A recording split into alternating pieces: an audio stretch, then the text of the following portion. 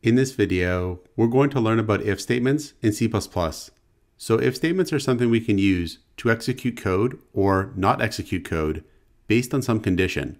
So for example, we could have if 5 is equal to 5. Now 5 is always going to be equal to 5. We'll try out some conditions that are not always going to be true next. But let's see what happens when the condition is true. We'll output here 5 does equal 5, followed by an end line. And then down here, we'll output if statement done, just so we can recognize when the if statement is done. We'll follow it with an end line here as well. So we can save, compile, and run this, and we'll get 5 does equal 5, followed by if statement done. So this here is a condition, and we're checking to see if 5 is equal to 5. Now this condition is always going to be true.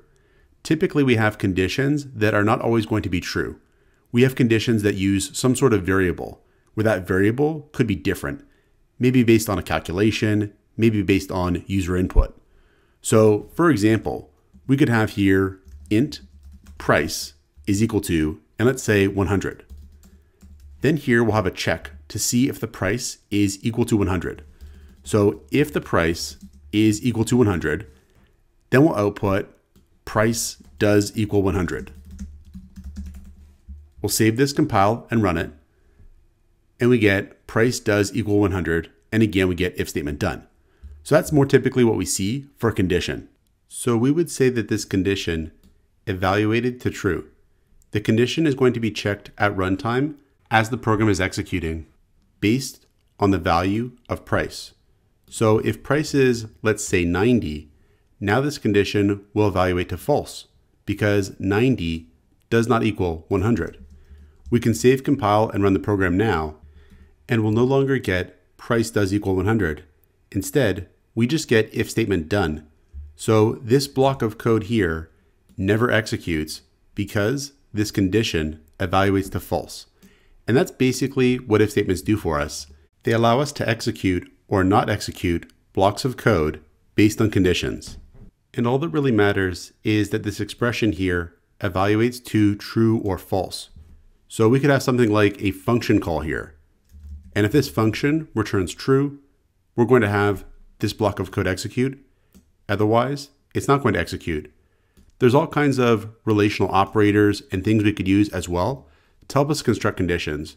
So we could have here if price is less than or equal to 90.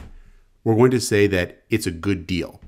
So here we'll have price less than or equal to 90. And we'll put another statement here.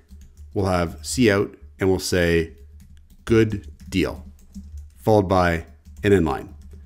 So this condition here is going to be true if the price is less than or equal to 90. The price is equal to 90. So this condition here will be true. And we will get both of these statements executing if we compile and run the program. So we can see price is less than or equal to 90 and we get good deal. We can also have what's called an else case.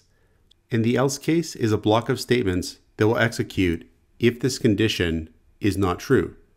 So we'll have here else, and we'll have a block here. And we'll output not a good deal, followed by an end line. So if the price is, let's say, 150. Now if we save, compile, and run the program, we're going to get not a good deal, followed by if statement done. So what's going on here is this condition is checked. 150 is not less than or equal to 90. So instead, we get this block of code executing. So the else case allows us to execute code when the condition is false. Now we can also have else if cases like this. Here we could have else if the price is greater than or equal to 200. We're going to say if the price is that high, it's a very bad price. We'll output very bad price because it's too expensive, followed by an end line. So the way this code will execute is that first, this condition will be checked. If the condition evaluates to true, this block of code will execute, and then execution will jump down here. If this condition is false, then this condition will be evaluated. If it's true, this block of code will execute, and then execution will continue down here. But if this condition evaluates to false, then this else block of code is going to execute. We can test this out. So let's set a price of 210. We can save, compile, and run the program, and now we'll get very bad price followed by if statement done. So again, what's happening here is that the price of 210 was not less than or equal to 90. So instead of this block executing, this condition is now going to be checked. The price is greater than or equal to 200. So this block of code will execute, and then execution will continue down here. And we can call this whole thing an if-else-if-else control structure. Now, if our block of code for any one of these cases here is only a single statement, we don't actually need the open and close brackets here. So we could just have this. And we could change the price to, let's say, 120. So that way this else case will run. And if we save, compile, and run the program, it's going to work the same. We'll get not a good deal followed by if statement done. Now we could also put this statement on the same line as the else keyword, and this will also work. So we can save, compile, and run this. And now we'll get not a good deal followed by if statement done. So it works the same way. We could also have additional else if cases. So for example, I could have another else if case here. It's very important to keep in mind the order in which the conditions are going to be evaluated in order to ensure that we implement algorithms correctly. So for example, let's say that we want to output amazing deal if the price is less than or equal to 50.